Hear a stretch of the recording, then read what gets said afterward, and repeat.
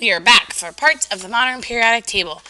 So this is mostly a review. I mean, you've been using the periodic table. You've seen it before. But just some of the things you want to remember. When you're talking about periods or rows, those are going across. So like if you look like your second row of the periodic table, you go lithium, beryllium, and then you go over and you hit boron, carbon, and you're going across. That's a period. And just because you're in the same period or row does not mean that you are the same or similar. So just because carbon's next to nitrogen does not really have any effect on them being similar. It just means that carbon has 6 protons and nitrogen has 7. Families or groups are the ones that we're more interested in typically in chemistry. They are a vertical column, so they're the ones that are the up and down, and they're the ones that are very similar. So like if you have potassium and you need to replace it for some reason, you would look in potassium's family to find that. And just so you know, I mean, I'll come right back to this, but here's the periodic table. So when we're talking about our families, we're talking about like the up and the down. So this right here is the alkaline earths, and obviously this would be our next one. This is family 3, and so on and so forth, family 4. So when we talk about those families, that's what we're looking for, the ones that they have the same number of valence electrons, which makes them very similar electronically.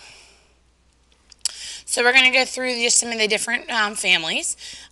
So the first ones we're going to look at are in the S block. So, and again, I'll come back to this in a second, but when I'm talking about the S block on the periodic table, let me just get a little highlighter here.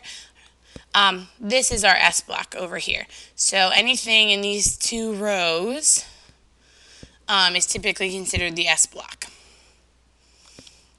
So the very first one we have is hydrogen, and he is an orphan element. He's in family number 1, but he's is truly a unique element and doesn't have anyone that's really typically that similar to him. So he's kind of the loner of the periodic table. The next family is the alkali metals. They are in family number 1, obviously excluding hydrogen, and these are the ones that are really reactive that you have to store under kerosene or some kind of heavy oil so that they don't actually react with oxygen or moisture in the air because they are quite explosive and reactive. They are very soft. They are shiny like a metal, but they're almost like a hard dough or clay. And you can take a butter knife, you can take your fingernail, and you can cut into them. Very low melting point, and again, because they are so reactive, you're not going to find them in nature by themselves because they will chemically react with anything they can really get their little hands on.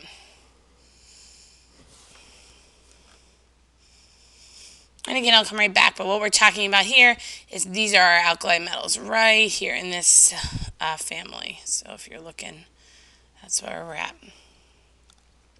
The other group that's in the S block are the alkaline earth metals, and they're very similar to the alkali metals. They are pretty soft, they are pretty reactive, but they're a little bit harder, a little bit denser, and a little bit less reactive.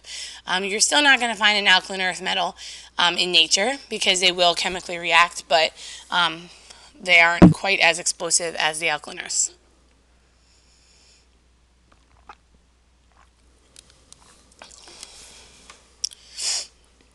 Next groups we're going to look at, the P group, and the P group is over here. So anytime I say P block, this is the P block, and this will make more sense. The S's and the P's and stuff will make more sense with electrons.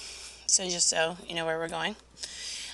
So we have the boron family, which is number 13, the carbon family, which is 14, the nitrogen family, which is 15, and then it's either called the oxygen or chalcogen group. It doesn't matter which one you call it, and they're number 16. And what you'll notice is that these don't really have that many trends with them because they have metals in them, they have nonmetals in them, and they also have metalloids, so they're pretty variable. They all, if you're in the same family, you have the same amount of valence electrons, but you don't have the same, necessarily act exactly the same. The last 2 families, we're talking about the halogens. So again, I'll jump right back. Halogens are right here. It's number 17. They're the really reactive nonmetals, and where they get their name from is because they mean salt former. And then our very last one, number 18, are the noble or inert gases, and basically they're very unreactive, and you can read about them in your book.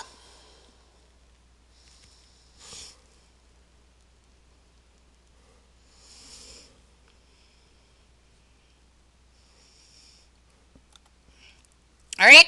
The next section are the transition metals or elements, and you can see they're right in this section of the periodic table, and that is called the D block. They have some interesting chemistry. They make these things called coordination complexes, which is just very unusual chemistry. One example of a transition metal complex is disappearing ink. Another one is your hemoglobin in your blood. So they have a lot of biological impact. They also, a lot of them can become poisons. One thing that these guys can have is they can have more than one charge. So what we call that is multiple oxidation states. So they just have some special abilities because they are kind of a unique section of the periodic table. And then the very bottom of our periodic table are these guys, inner transition metals and stuff like that. And if we go on the periodic table, when I say the inner transition metals, they're these guys at the bottom. So you can see it says lanthanide and actinides. And these are the ones, they're part of the periodic table. They're just kind of pulled down there because they're not that common and we don't study them that often. But they are there, and they are in the F block. So obviously lanthanides start with lanthanum, and they're kind of considered the rare earth elements because they exist on Earth, but not very commonly. The actinide series starts with actinium, and they are all radioactive, so these are much more unusual elements. You only find 90 to 92, number 92 on Earth, and if you look after uranium, they're called transuranium, and they're not going to be found on Earth. The only way you would find the transuranium elements is if they actually produce them in a particle accelerator. So like if you've ever heard of CERN or anything like that, that's where they make those elements. But you're never going to like find them walking down the street.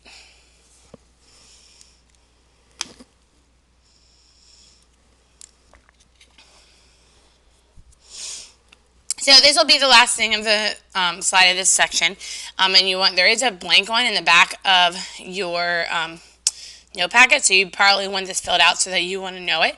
The orangey sections here are the metalloids that are listed. So remember, those are ones that are not typically metals, but not typically non-metals as well. Purples are our non-metals, and all the yellow are the metals.